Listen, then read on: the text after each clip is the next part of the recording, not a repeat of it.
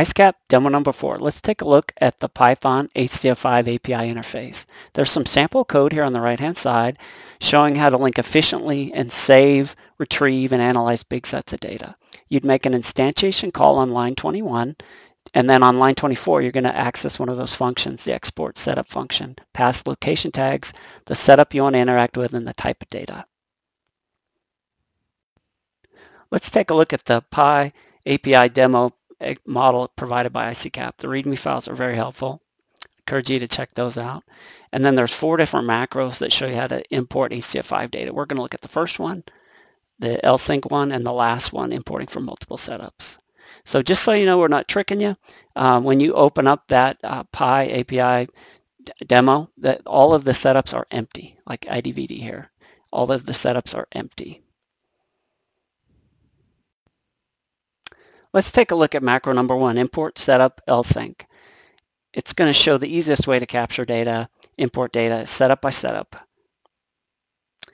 IC-CAP comes with some example WaferPro data shown here on the right, and we're looking at it in the HDF5 viewer. And basically, you need to provide tags to the specific setup to how to find the data where you want to access it in the HDF5 structure. Here's the code in lines 33 through 43.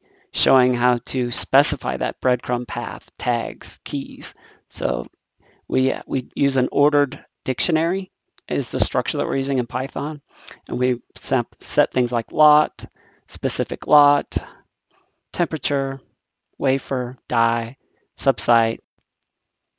We need to look at lines 16 through 22 to see the function of the code that actually does the importing of the HDF5 data into IC-CAP. There is a call to the HDF5IO class method, and then the function file import setup, where we actually create an IC-CAP setup from our passed in context order dictionary and the destination setup. Now let's run the first macro and see the fruits of our labor here. If we look in the .lsync IDVD setup, now it's populated. We can expand full page and see all the plots. It's all been imported from the HDF5 file. And everything's in a list or LSync sweep based upon the function that we're using here.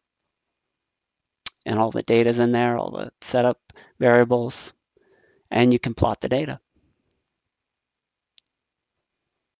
Given the time constraints that we have here, let's shift gears and look at the 4th macro, input from multiple setups with filter.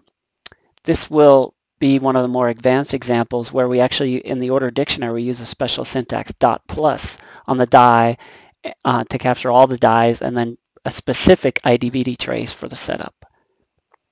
The previous macro, if you ran it, would bring in multiple setups as shown here under .collection.